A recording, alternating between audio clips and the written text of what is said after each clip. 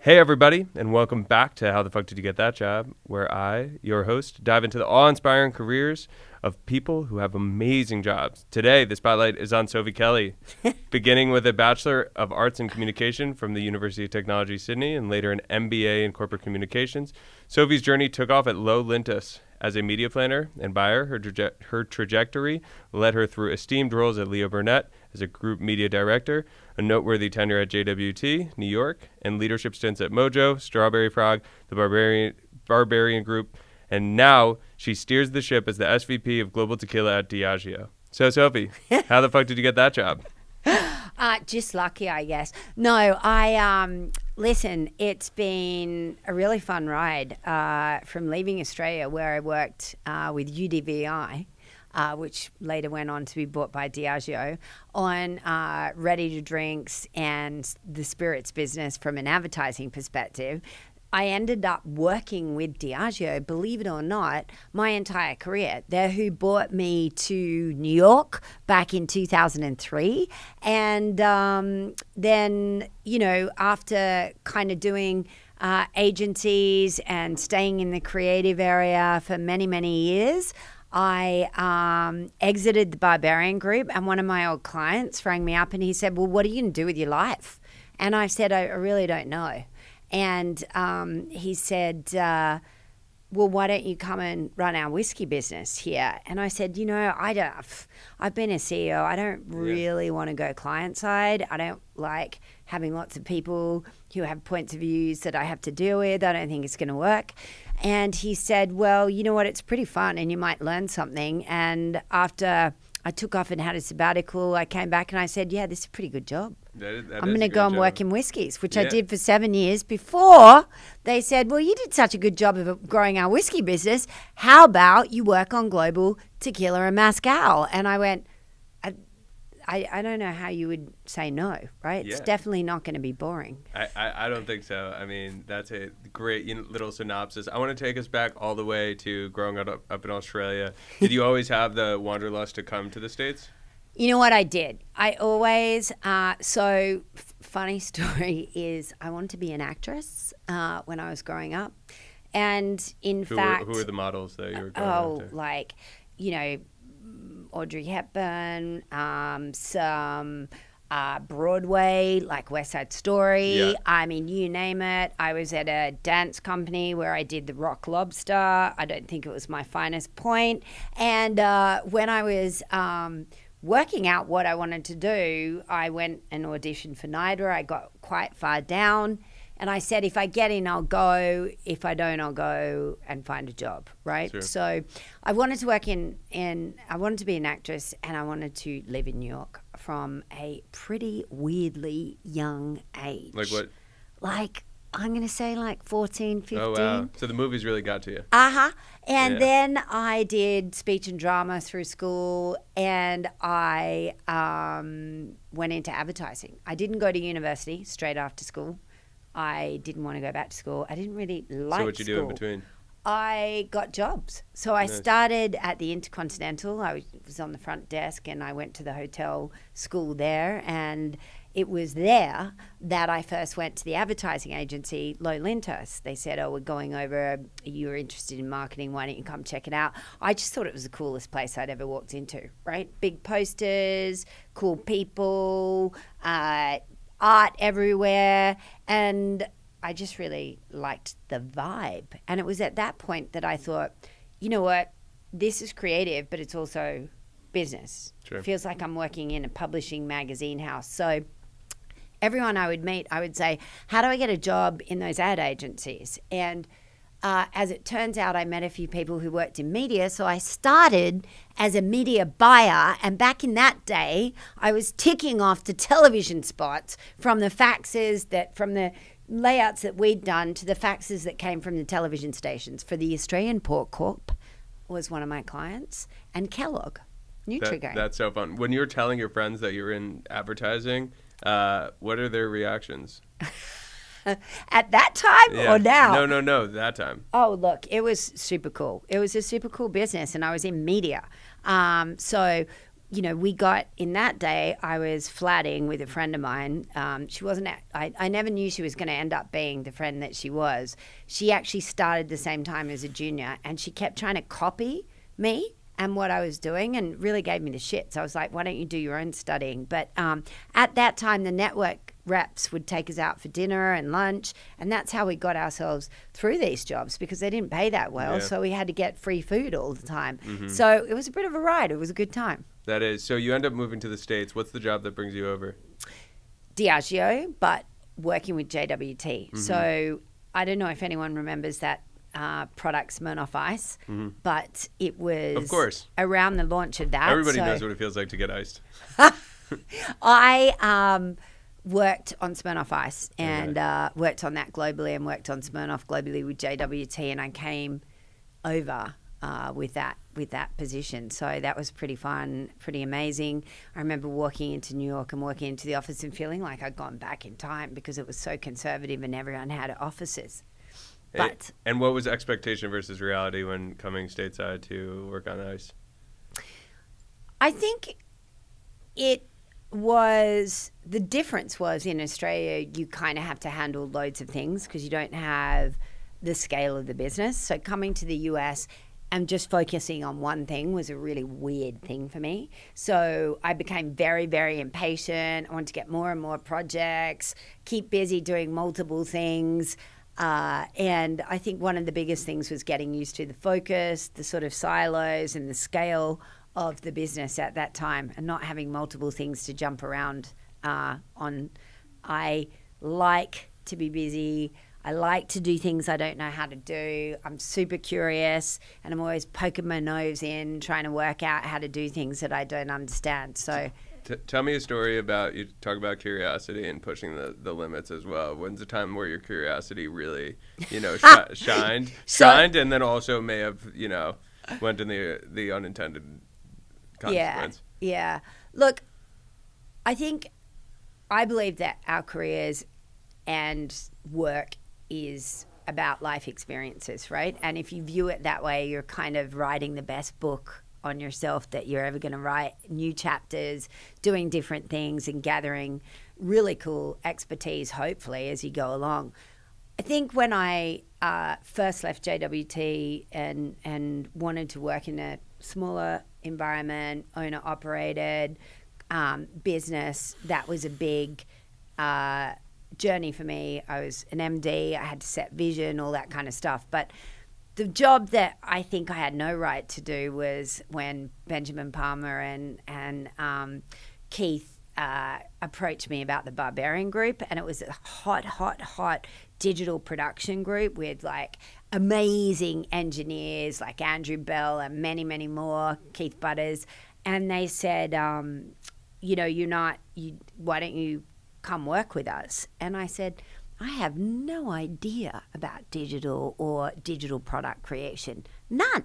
Why would you want me to come? And they went, well, you know this stuff, which is brand planning, strategy, big client business, and we know this stuff. So let's get together and make an awesome business. And at that time, I think Barbarian Group was about 25 people. It had like 350 projects on its book. They were heavily software engineering projects, and we turned it into a beautiful digital agency that led through digital product and digital thinking, and built media with Colin Nagy and awesome people around us, and had just a rip-roaring 5 years. It was amazing. So, very cool.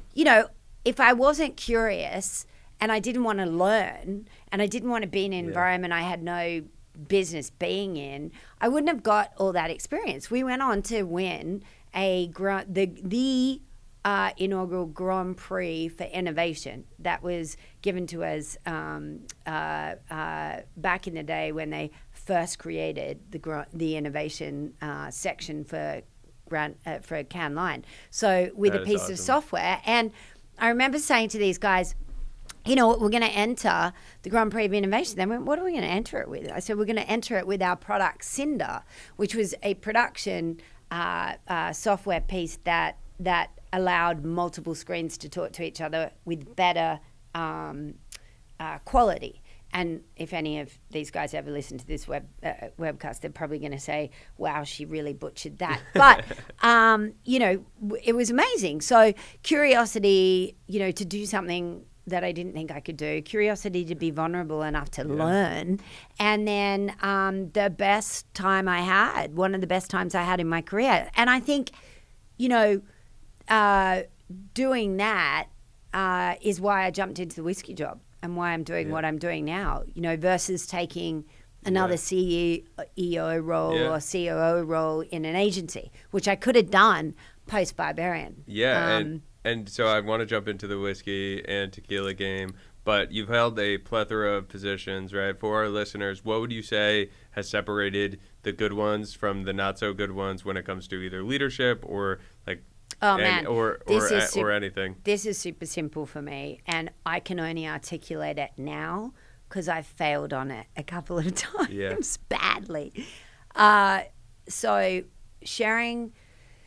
understanding what your role is in the business and in the company and what you want to achieve and making sure that that is aligned with the people you're working with is really important.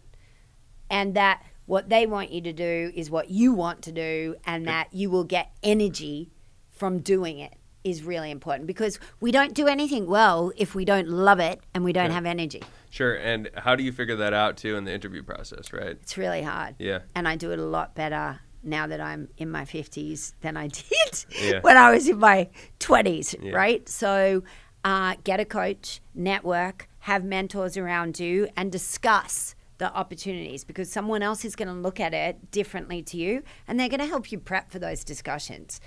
The second thing is values. We work in a world where if you really evaluate it, when it goes wrong, it's because you don't share the same values. Mm-hmm. Yeah. So for me, why am I at Diageo? 2030 society of progress, spirit of progress values that we have are really important to me, around responsible drinking, around diversity and inclusion, around sustainability, our ESG agenda. We are a business that enjoys doing business the right way, and we prioritize that.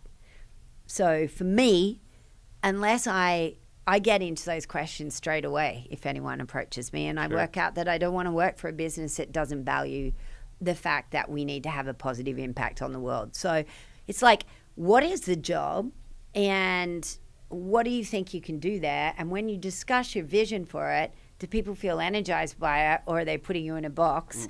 And then do you share the same values? What would you say your core values are? Mine, transparency. I'm very tenacious. I'm very ambitious. I like to be disruptive. I like to do stuff that's distinctive. And I really get energy from transforming stuff and doing new things, right? I really feel that when marketing is on fire, you are opening up new areas of growth that other people can't see because of our vantage point, which is to look at the world in a more creative way and a more distinctive way, and to think about doing things not the same way, but what if we tried this? And that I get super big energy from. I could tell how much energy you're already getting from it. I like what I do. Yeah. So I answer the questions now looking back on when I haven't felt energized and what has been wrong. Mm-hmm. And it's when I get micromanaged, when people cannot live in shaping the future or possibility. We do this thing at Diageo, which is called defining our purpose, right? And go through a lot of work. And I remember saying to my team, I think my purpose is about using creativity to transfer business. Sure. And they were like, that's really dull, and that's not your purpose. And I was like, wow, I spent a lot of time on this. And they said, no, you inspire the dreamer in everybody. And I was so it's a lot more digestible, blown away. Yeah. I'm like, I consider myself the definitive storyteller. And they just looked at me and went, yeah, no, that's not you. Yeah. This is you. And there's that quote too where it's like, a brand isn't what you say it is, it's what they say it is, right? Yeah. And that's what your people did. Yeah. And I'd say the other thing that's very important to me is, being curious about culture, what's happening, the new things that are happening. I mean, AI, tech, what's it going to do for what we do? You don't have to know or understand everything. I don't understand a little bit. I always say, guys, I've got a little bit of information now. I just became really dangerous. Yeah. Because I'm going to be trying to work out how we should do it. But you got to be curious. Yeah, absolutely. You got to try shit. No, that's the only way you're going to know if it works. I want to transition into the whiskey business, right? Yeah. Like you walk in those doors, like Diageo has everything under the sun, right? Like you're managing all these whiskeys. Can you just label them out for our listeners too? Oh, wow. Okay, so when I started, it was North American whiskeys. So it was Bullet, it was Crown Royal, it was George Dickel, it was Blade and Bow, it was Orphan Barrel, a couple of others, right? Then I went on to do Irish. We have Roe & Co. Then I went on to do Scotch, Johnny Walker, Buchanan's, then single malts. We've got kind of like Lagavulin, Oban, Dalwhinnie, Talisker. I could go on and on. Yeah. So you walk in, I think for somebody who, that just feels overwhelming just hearing it, right? Like how much, like those are all separate brands. They're under one umbrella, but they really are different companies in between it. Like when you walk in those doors, what are the pain points that Diageo had, and like what does your role look like? Yeah, so when I came in, I was really fortunate to be brought in by someone that had been my client for 7 years when I was at JWT, and we were working on Smirnoff. And I said to him, I want to still continue to drive my own agenda in my own company. He said, that's cool. Why don't you just view it like the whiskey company at Diageo?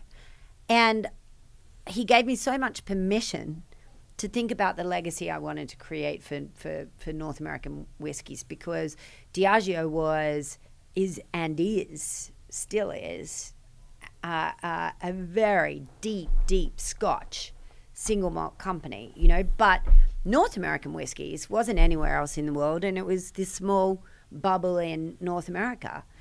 And we had sites, and we needed to create distilleries, we needed to create brand experiences, we needed to grow the whiskeys within North America, and he gave me permission to write the legacy of what I wanted to do with that. We opened, we renovated Stitzelweller down in Kentucky. We broke ground on Bullet Distilling Company. That was the first carbon neutral company, distilling site that we'd had in North America. We did another one like that. Crown Royal went from, kind of deluxe, the core of the brand, the purple bag, to an enormous trademark of amazing expressions of whiskeys in the flavor area and in the aged whiskey area. So, I had this canvas, and there was nobody telling me where it could go or not. That's amazing. And with power comes responsibility, right? Like, and you have a lot of people working underneath you. What do you look for in, potential recruits, hires, etc., and like how would you define your leadership style around it? Yeah, so I look for energy. I look for excitement and curiosity. I look for a feeling that they're really into the brands, the work, the business, and they want to jump in. I also, on the other side of it, look for skills. What have they done before? What are they proud of? How did they get there? And being able to articulate that, because any great leader is going to have to lead other people and train other people and bring other people through. And I look for people who have an ability to be vulnerable, transparent, and who are into and interested and have empathy about the other people who are around them. Yeah, I think that's like you labeled all the things, right? With that move over to tequila, I got a little tongue twister. Why? Obviously, you showed a lot of success on the whiskey side. Yeah. But why tequila? So, when 7 years in whiskey, and I think they said it's about time she did something else. Yeah. It wasn't a deliberate choice for me.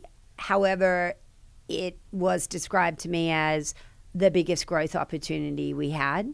I can see that. We had not had enough supply previously, and we'd only been really operating as a business in North America, and now we do have the opportunity to go And younger global. drinkers Yeah. come along with that territory. Yeah, and we and so they said it's an opportunity to develop a business and to create. I think one of the things that stuck in my mind was I'd worked on some of the most beloved brands in our industry, Johnny Walker, Bullet. These brands have been around for years and years and years and years. Right now, I have the opportunity to help us create some of the most beloved brands in the tequila and mezcal business. So it's almost like an entrepreneurial opportunity. It's also a sort of, the way I look at it is like I'm the CEO of our agave business globally. How cool is that? Yeah. You That's can fucking awesome. go from building brands and making them stronger to creating brands and launching them to, putting kind of brand homes out there, brand experiences out there. So, it feels massive. And I always like to feel overwhelmed. Absolutely. Well, you're definitely a dynamo. What fires you up, like moving forward and just today? What fires me up? So from a business perspective, what I'm going to create in the next 3 years and what I'm going to learn and the cultural and What are you going to create in the next 3 years? the biggest agave business in the industry with some of the most powerful brands and a pathway to, new innovation and new formats and new experiences around them. I think what also fires me up is just developing the team, the capacity, the cultural experience I'm going to have doing this. I've been in Mexico twice. I'm an Australian. Learning any other language and me speaking any other language sounds horrendous when I try. I'm learning Spanish right now. Right. Yeah. I can't say it. Every time I try and pronounce something, people just burst out laughing. Yeah. People are sending me, but going down to Mexico. I was in, Guadalajara the other day. Like I'm learning about amazing. people, culture, life, business in different parts of the world. That's super exciting. Badass. I also think about the being culturally led marketing model and what that means for different places in the world. Mm-hmm. How do you bring that together? How do you understand it differently? How do you continue to work with creators across the brands and turn experiences everywhere into great storytelling pieces that the rest of the world can understand? The impact of, we talked about it before we got on here, AI, what's going to happen for content, storytelling, media, creation. What I'm mostly excited about is, gone are the days of sitting in a room trying to think of all the possible ideas. Yeah. Like, we now have tools where we can put stuff in and we can be fueled with so many ideas. And then it's just picking the right one. Yeah. Right? It's awesome. Like, what a time saver. And it's only going to get better. Yeah. And I think what you're going to see is different kind of leaders come through, right? Because the art of strategy, the art of simplicity, clarity, decision making, I think is going to have to be even sharper. Yeah. With the possibilities that are going to be created. 100,000%. I think that's a great way to tie us up. I want to go through our quick question round, and then we'll get you out of here. For sure. Amazing. Shout out Open Fortune for making this episode possible. We're going to do a little quick question round, but first we got to see if the fortune plays a little, if it can reminisce with you on what we just spoke about.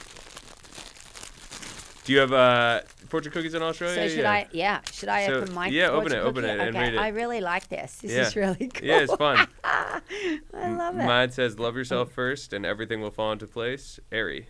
It's true. Oh, wow. That's Deep. good. Okay, ready. Uh-oh. Mine says, your presence is the most precious present. There you go. Wow. Yeah, that's a great one. That's pretty cool. Did you plant that? No, this is all random. I wanted you the one of my favorite ones that we have is the manscaped one. It's like the tree stands taller when you trim the hedges, manscaped. And then that's that one gets me tongue in cheek. Now I feel like I'm eating it. It's really loud. Yeah, no, it's all good. Here we go. Person you'd most want to sit down to dinner with, dead or alive? David Bowie. Great one. Favorite city in the world? You know what? I am going to say, this is so hard because there's nothing better than going home and being on the beach. But I love Paris. I love Italy. I mean, I love Spain. I mean, just take me to Europe and I'm good. Yeah, I'm with you. Favorite rom-com? Oh, okay. See, I like really dark things mostly. But right. I will tell you. Favorite dark movie? No, I do love Coming to America, though. I always like Eddie Murphy movies. But yeah, I like What's your favorite, really scary shit. What's your favorite movie? Well, I liked, Northern Exposure, like quirky, sort of dark. I liked, what was that? Ozark. I loved that. Yeah. And I recently saw something really dark that Alec Baldwin recommended, but I can't remember. You ever seen The Lobster? No. You'd like that. Super dark. Okay. If you like darks. All right. Yeah. I'm gonna go there. Like worst thing to ever watch on a first date with anybody, but yeah, it's a crazy like dark humor, very dark. Let's see. Is it okay to sleep with socks on? I think if it's cold enough, yeah. You're my first one of the day. I'm on your team. Yeah. Carla's not in here, but I mean, I wanted to hear it. Don't you ever be watching TV and then you just go from TV to the bed and you're like, I'm not taking these off. Yeah. It's like, all right, like, is it okay? Yes. You're my first yes today, and thank you. I stand with you. Worst advice you've ever been given? Not to challenge a offer and to be grateful for the position that you're in. Love that. And I did it for too many years, and my big advice to anybody would be to understand your value and to, work out how to have mentors around you to help you challenge where you're at in life. Because, I think, I'm in my 50s, which I'm not happy about, but I think I would have done even more if I'd had people around me giving me the confidence to challenge earlier in my career. Mm-hmm. That's good. In one sentence, how would you sum up the internet? The internet? I mean, I used to call it the World Wide Web. I used to call people who worked in digital when I was in strategy digi-sizzle people, right? I think it's an amazing tool. Okay, it is, at its best, when used at its best, a huge fuel for imagination, huge fuel for knowledge, and at its worst, really damaging. And I think we have a massive responsibility to think about how we use it, how we entertain on it, what we put on it, but also to try and encourage people to lean into how it facilitates play and inspiration, and not forget that it does that. I mean, I would be less interesting as a person if we didn't have podcasts. It's one of my favorite ways to consume information. What's your favorite podcast? Well, this one now. There we go. Yeah, but a lot of new stuff. Pivot. Pivot's a good one. I like Scott it. And then I go down rabbit holes on Pivot. Like if you mention something on yours that's interesting, I'll go down a rabbit hole and start listening. I need to add more. So what's your favorite? Give me three that I should follow. I like Armchair Expert is a good one. I like Today Explained. I had that, and it's good. I like it better than the Daily, personally. I used to be a massive Daily fan, and now I've got a bit. I maybe have got a bit bored. I'm talking personally now, but I've got a bit. Me too. I don't know. It's a little dry for me, and it's funny. Ezra Klein, who started Vox, I think, or Yeah. he does the daily podcast. It's all the same eco. And then I Decoded would say, is good too. That's a good one. yeah, I that's like. a good one. And then Smartless, I like. Yep. Yeah, I've got Smartless. But I like listening. I mean, I don't think John Oliver has a podcast, but I like his stuff too. Yeah, and not sort of. I did used to listen to Alex Baldwin's "Here's the Thing," and I thought it was really good because it would always give you a rundown of what was playing on Broadway. Yep. Amazing, and I always write them down and then go and do it. So actually, I have one for you, and then I know we got to go, but Freakonomics started a show called "Tell Me Something I Don't Know."